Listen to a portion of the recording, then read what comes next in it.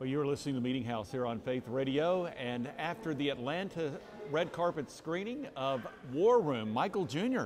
hanging out here a little bit after the film, and it's great to see you. People know you, I guess, as a comedian more than anything else. What attracted you to this particular movie role? Because I understand, is this your first movie role ever? Well, I was in a movie before, but what happened was I was actually in the theater and someone was making a bootleg film, and I walked by. So I was in that So movie. that was it. Okay, so that was the film debut. Other than that, this was the one. Yeah. So, and I'm excited to be a part of it. I'm glad that they, first of all, to even think about a Christian film and then to have the thought to, hey, let's make sure there's some funny in it is really, really smart. And then the fact that we were able to pull it off was really kind of, I'm just blessed that we were able to pull it off. I feel like we did a good job. Like, it's not a comedy by any means. It's a really good film, and it has some funny stuff that happens in it. Yeah, and you've got this knack, obviously with the timing and delivery, and you're able to really drive home some truth, but to do it with the comedy and then to drive the point home. It's very well done. Yeah, well, that's what we wanted to do. I just felt like Tony, the main character, me as his best friend, that I need to bring some real accountability and just be who I really would be in real life. Like, I think accountability for men is important, and I also think it's important that we laugh and have a good time, because who wants to hang around somebody who's not fun? Like, real friends kick it, laugh, and do stuff like that. So that's what we did in the film. Well, something that, and you touched on it in a Q&A session after the film, but I think it's very intriguing. Here you have Alex and Stephen Kendrick. They're making a film, and they've always been sensitive with respect to the diversity of the cast. Absolutely. Here they are making a film that has the lead actors across the board are all African American. Talk about the significance of that. You mean I'm black? Just an observation. Oh, okay, I'm black. Hey, what's up then? No, I you know what's so cool, and I don't know if they've mentioned this in any interviews at all, but these guys really pray, first of all, but they really felt like, for whatever reason, that the characters had to be black people.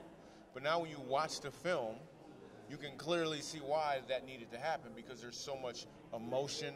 It's very physical, and let's just be real. That's how black people get down, especially when they're excited, when they're depressed. I mean, that's what happens in this film. It needed that. There was, of course, it's not all black people. It's not like we shooting it's not all black. There's white people in it, so we let you guys have something. But other than that, it's all black people. That's my phone. I'm sorry. Let me fix that, because it's going to be annoying for a moment. There we go. Okay, our keys. Good answer. Right. Yeah. Yeah.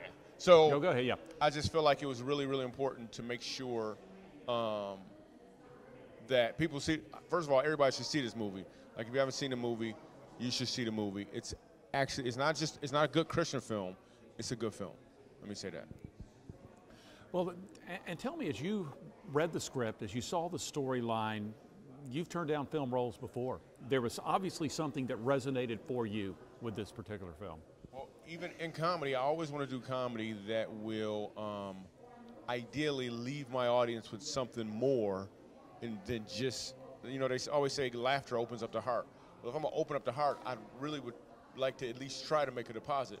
So if I'm going to do a movie, it would be awesome. It would be bonus on top of it if I could somehow make a deposit. And I feel like this film is going to make a positive deposit into everybody that watches it.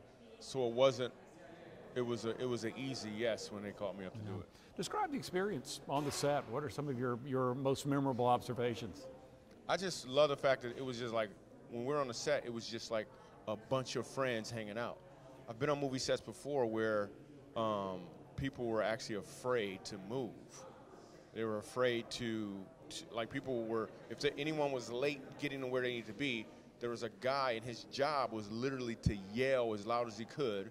Like, that was his job. I don't know if his name was Yell Man. I don't know what he did. But I get to this set, and people are literally just enjoying each other. Like, they're literally just having fun, kicking it, and then someone would say action, and you'd be like, hey, they're started.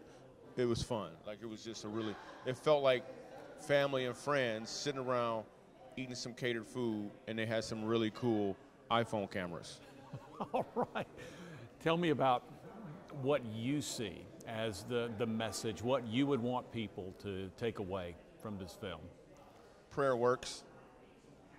Like, that's what you should take away. Prayer works. And then a ticket stub would be great too if you did that. But prayer actually works. This is a visual representation of what prayer can actually do. I mean, we don't have that currently, but this is a visual representation that puts everyone on the same page. Because if you tell me a story of what happened when you prayed, all I can do is fill in the color of what I think happened when you prayed. But this is a film that shows everyone what can happen. And then, trust me when I say God can do exceedingly and abundantly more than even that. So I'm pumped about it. I'm excited. I think you'll be inspired to pray, and then you'll get some results, and then that'll inspire you even more. Awesome. Michael Jr. joining us. What's next for you? Oh, I'm gonna go get some snacks. All right, some snacks over there. Appreciate it. And I have a series that we just did right now called Break Time on YouTube every Wednesday. It's really cool, really funny. It's from my stand-up comedy. We take some bits out and we show me interacting with the audience so people can see that. If you just Google Michael Jr., some cool stuff is going to jump up. All right, very cool. Thank you. Michael Jr. from War Room, thanks. Absolutely. Gracias muchos. That's backwards, I know. It's fun that way.